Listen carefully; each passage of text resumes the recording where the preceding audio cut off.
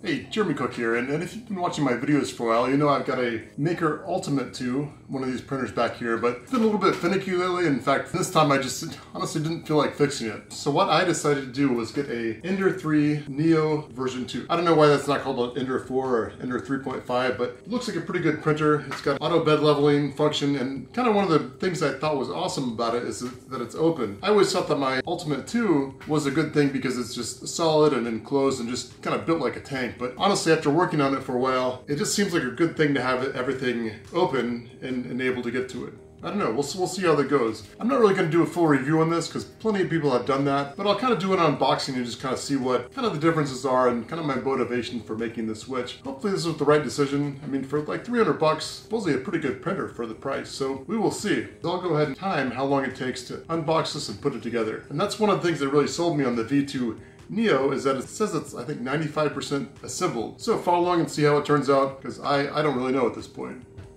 So to keep everything honest here, I'm going to go ahead and start my stopwatch, stop my phone, and you can see it going here. We'll see how long it takes me to actually set it up.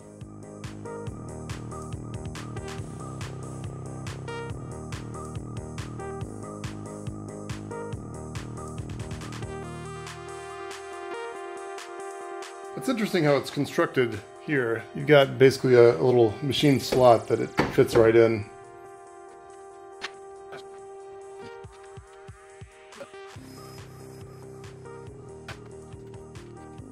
Probably not 100% needed, but I'm going to go ahead and use these ball head metric screws. About 17 minutes.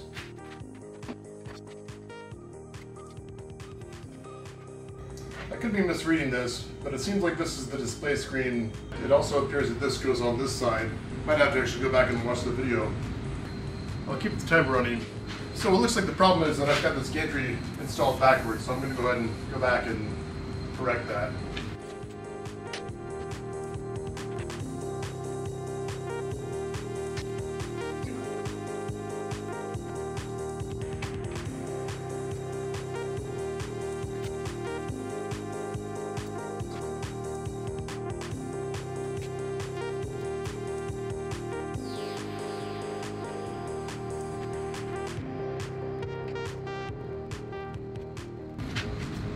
Oh, 48 minutes. Not too bad for having never seen it before. Of course, I've still got to get it hooked up, so I'll keep that running for a bit. Well, it seems to be behaving itself. I think you're supposed to do some manual leveling as well, so kind of cool to see it working, but I don't think I'm going to consider this fully set up yet. So about an hour to get it somewhat working.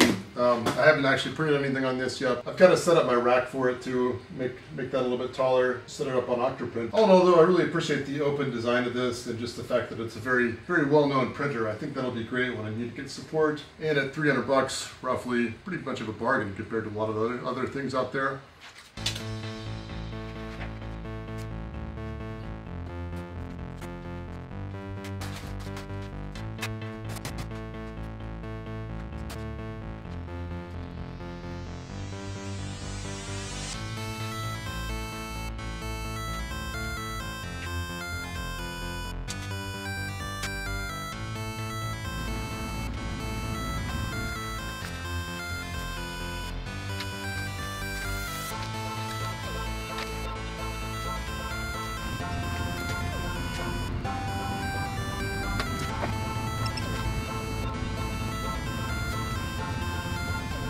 Well, let's go ahead and try printing one of the samples. This will print the boat as is tradition. That is pretty cool. It does a little preview of it. So confirm that.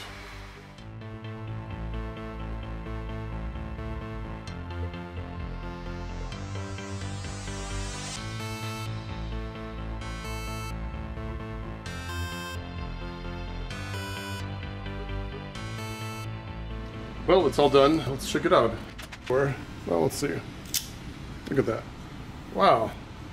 That looks really beautiful. A lot better than the video I watched, to be honest. I guess just Vlad did a video on it, kind of helped me set that up. Sample looks a lot better than his did, even though I used kind of his same setting stuff. Took 146, which seems like a lot, but I guess that's about about right. What I like with Octoprint is I had it set up so that I could turn it off when it was done. And I definitely want to do that, so I've got some more setup work to do on that. I mean, I guess I'll miss the Monoprice, but it's been a little finicky. I mean, just how easy to set it up it was, I thought that was awesome. You know, I do 3D printing, but I don't really consider myself or my channel a 3D printing channel. It's more about using this as a tool. I guess just the fact that you have all this documentation out there that I can like look up and use and stuff, I think that's maybe the biggest selling point of this. I mean, before I thought it was okay to use something that was kind of unique, and you know, it is built like a tank, which is awesome, but I just think that having something that a lot of people use is a huge selling point, and maybe it's something that I didn't quite appreciate before. So I think I'm really gonna like this. It looks a little lonely here, so I kind of wouldn't mind having another one right there. I saw some people do like a thing where they put this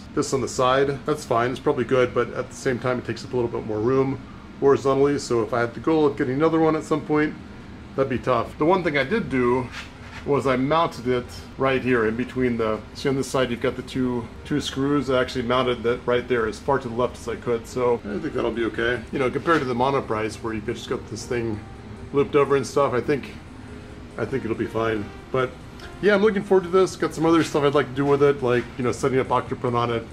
Also, somebody sent me some new firmware that I can use, so I gotta maybe check that out. So yeah, pretty happy with this, pretty excited about what I can do with it. Probably need to clean this up. This originally had my CNC router on it, but I sold that, but now it's all clean and now it's all junked up, so got some stuff to clean.